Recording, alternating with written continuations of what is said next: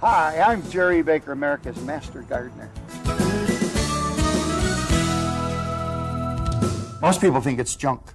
Okay, sit back, relax, and let's enjoy a walk through the garden, and let me show you how to have all of the things that I promised you. And what I do is I write on whatever happens to be handy. The inside of my garage wall looks just wonderful. It's got all these lists on and things. What I do is cut the fingers out of all of my gloves so that my fingers are handy to do the things I'm supposed to pinch, twist, and all the other things, pull my pants up once in a while. But what you can do is take a can of any pop, and it must be regular pop. Not diet? Not diet. No, you don't want skinny grass.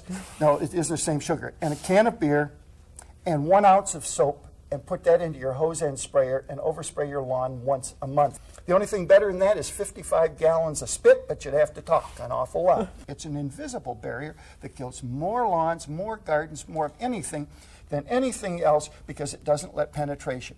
Now, you're going to mix together 1 can of beer, 1 cup of liquid dish soap, 1 cup of either molasses or clear corn syrup, 1 cup of urine, and 2 gallons of water. Because what this does is it gives the bugs diarrhea. They take 1 bite of anything with soap on. They're so busy in the bug bathroom doing the green apple shuffle, they don't have time to come back over to your house.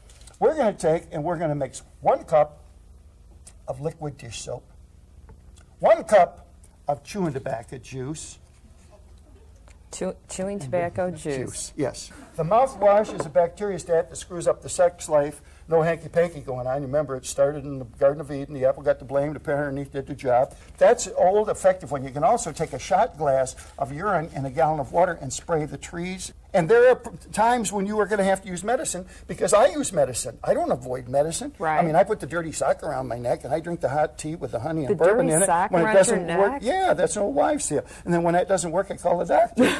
Well, and I use the medicine the dirty that he sock? I've never had a cold.